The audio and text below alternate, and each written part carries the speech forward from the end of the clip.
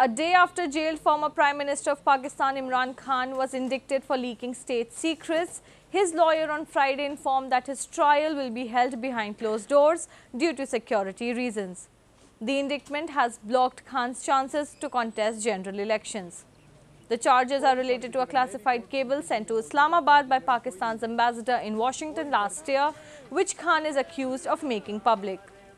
He has denied the charges.